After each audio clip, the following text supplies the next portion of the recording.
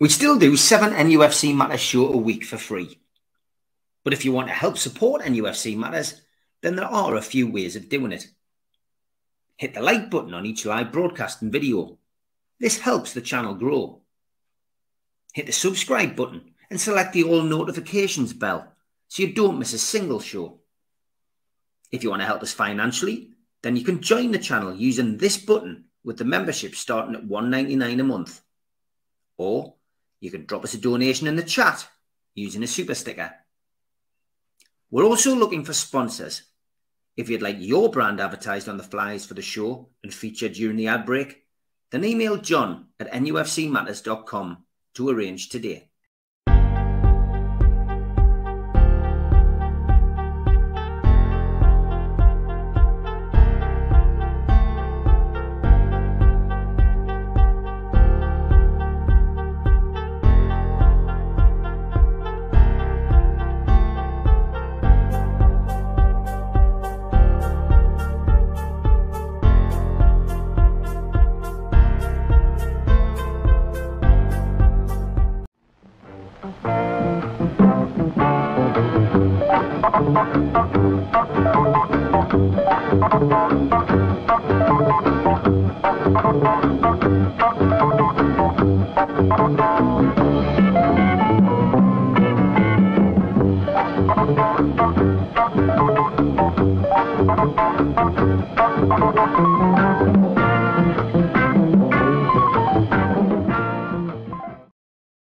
Good evening, welcome along to Rock and Rob album review. How are you, Rob? Good to see you. Really well, Steve. You all right?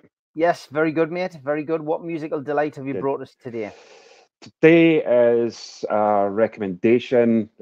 Johnny, our vocalist in our band, suggested and mentioned to me REM. That's in there, very flattering picture. Yeah, REM's Automatic for the People. This was October 1992. It's the band's 8th album. 6 singles off this one, 18 million copies worldwide. So yeah, the cover, I've done a wee bit digging into this now. What is it? But all it is, it's a star ornament that was part of the Sinbad Motel in Miami, where most of this album was recorded. So there you go. So it opens with Drive. It's a good, simple, natured opener. I think there's like gothic country chords on this. It's a good opening track, to be fair. I do like the echo on Michael Stipe's vocals. Really nice string arrangement on this one. Nice song, quite moody. I think you expect that with REM, what I do. Track 2 is Try Not to Breathe. It's a nice sway atmosphere on this one. It's got a nice sort of country folk feel on this one. Quite a nice tempo. Simple song. I just wish I had a bit more bass on this song. It's nice enough though. Nice brushwork on the snare. Track 3, The Sidewinder Sleeps Tonight. It's a bit of all over the place tone in this song, but Stipe's vocals are really good, really unhinged, which I like. It's sort of a good, decent, fun song. It's all right. Track 4, Everybody Hurts. This is my least favourite song on the album. Don't like it at all. Why? I don't know. I don't know. I think sort of like the music I'm into, people say it's all doom and gloom and it's depressing. I get that from this song. But yeah, but musically and the atmosphere of it, there's not enough on it for me to get me sucked into it. But I appreciate why people like it and it's their favourite song. But I think it's more like REM's Bridge Over Troubled Water, you know, that sort of thing. I think it's a bit too long.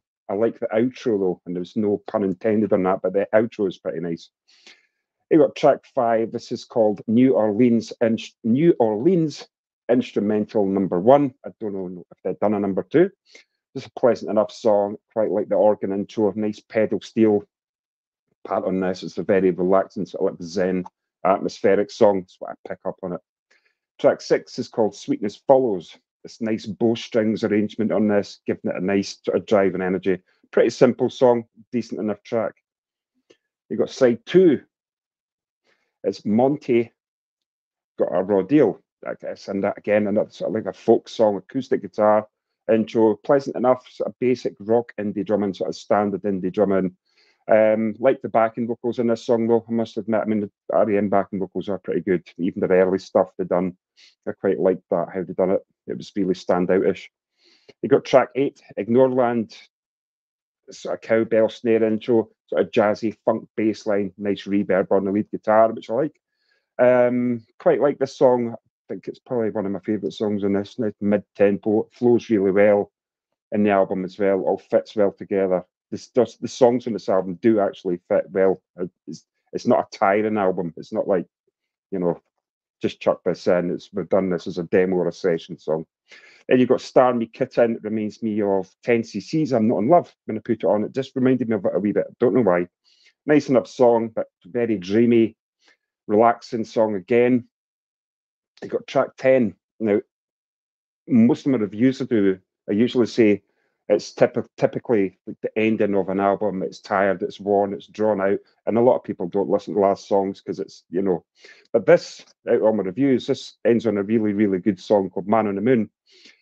Good bass intro, nice acoustic guitars, really good strong chords, uplifting chorus, sort of like a feel-good song.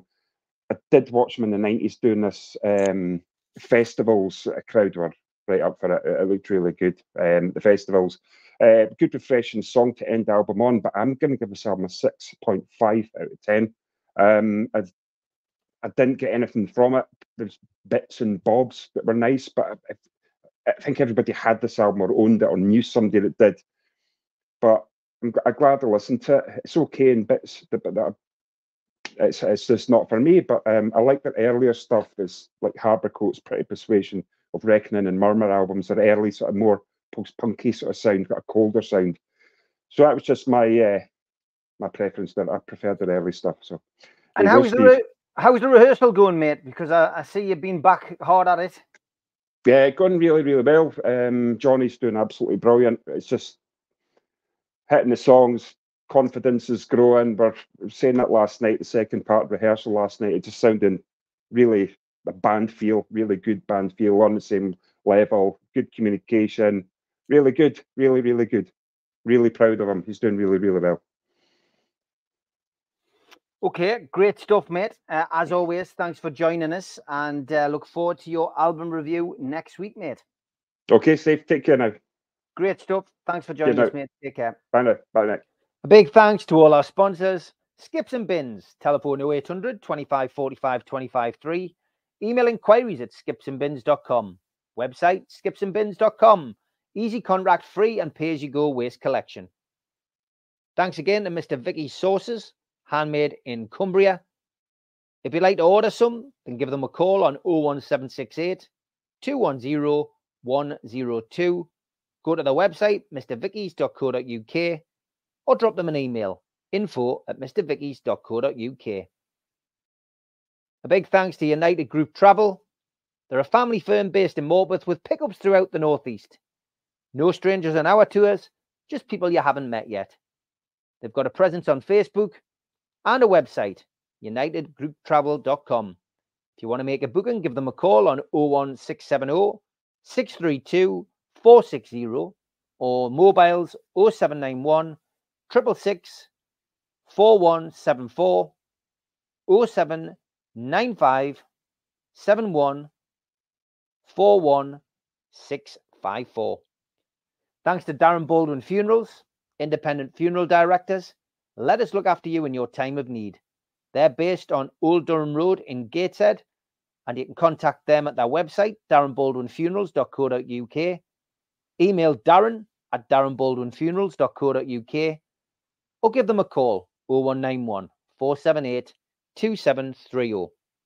A big thanks to Media Arts for all the help with the technical side of things.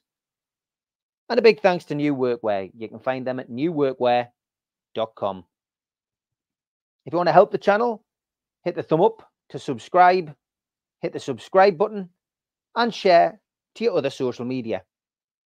You can also pay a one-off fee of £25 to get a scarf, a cup, a pen, and a membership card. Go to the website, nufcmatters.com, and click membership, or put your smartphone over this QR code. We also support the food bank on this channel. If you want to make some donations virtually, go to nufcfansfoodbank.co.uk and make a donation today.